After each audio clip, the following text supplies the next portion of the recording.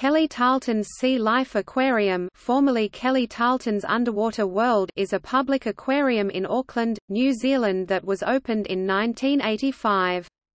Located at 23 Tamaki Drive, it was the brainchild of New Zealand marine archaeologist and diver Kelly Tarlton (1937–1985). Built in disused sewage storage tanks, the aquarium used a new form of acrylic shaping, which allowed curved tunnels rather than viewing areas with flat panels only, as in previous aquariums.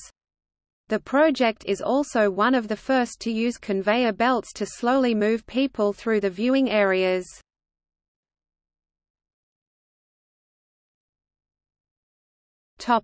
History. In 1983, Kelly Tarlton proposed building an aquarium in unused sewage tanks underground on the Auckland waterfront. Fish would be viewed through a long acrylic tunnel. The aquarium opened in 1985 after 10 months of construction.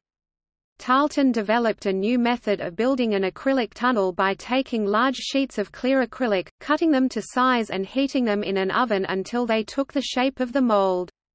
Some of the sheets weighed over 1 ton. Because of the refraction caused by light traveling through water, and the acrylic sheets used in the creation of the tunnel, the fish appear to be 1/3 smaller than they are. A 110-meter (360 feet) tunnel was created in sewage storage tanks that had been unused since the 1960s.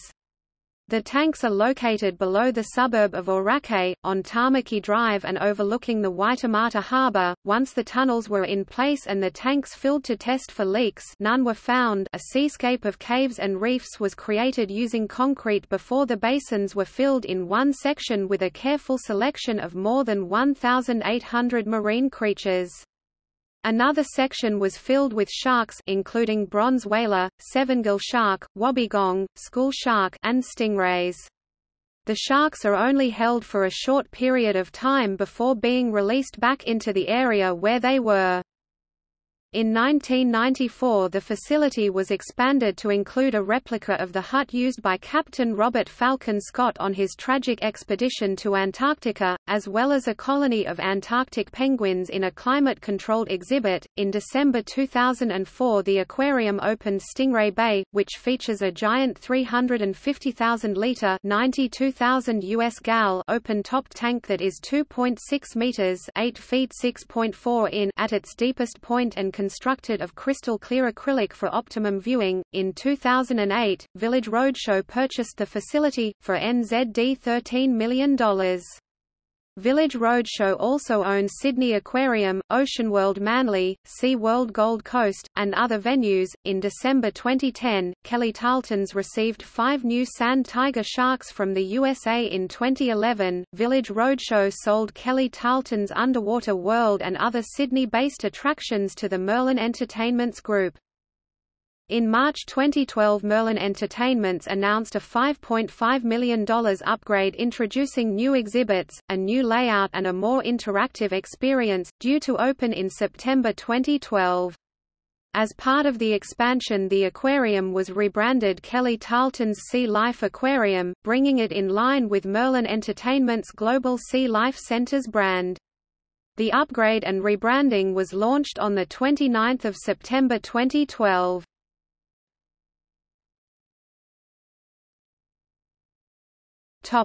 Facilities.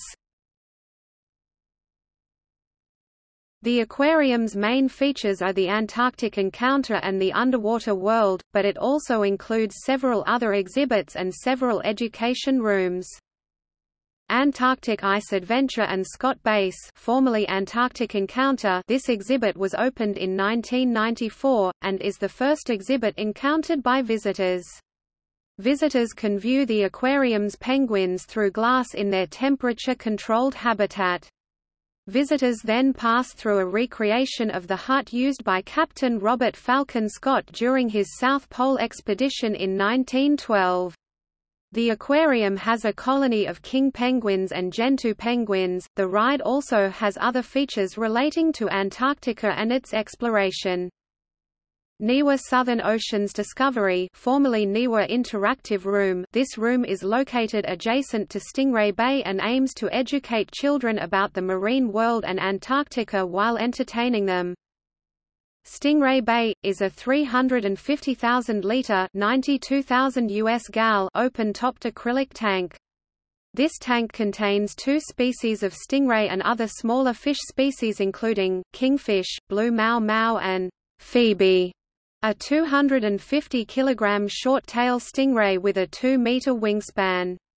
This area of the aquarium has a refreshment kiosk. Pacific Shark Zone and Shipwreck Explorer, formerly Underwater World, the original part of the aquarium. This 110-meter (360 feet) acrylic tunnel takes visitors through 2 tanks which can hold up to 2,000 animals. The first tank, or predator tank, is filled mainly with shark species, and holds about 1 million US gallons 3,785,000 L, while the second tank has mainly schooling fish such as blue mau. Fish Gallery and Seahorse Kingdom, formerly Sea Creatures. This area contains smaller aquariums usually filled with single species. Here you can find 2 tropical marine tanks, red-bellied piranha, an octopus, seahorses, moray eels, crayfish plus stonefish and pufferfish in the poisonous and venomous fish tank. Adjacent to this area is the gift shop which also contains the exit.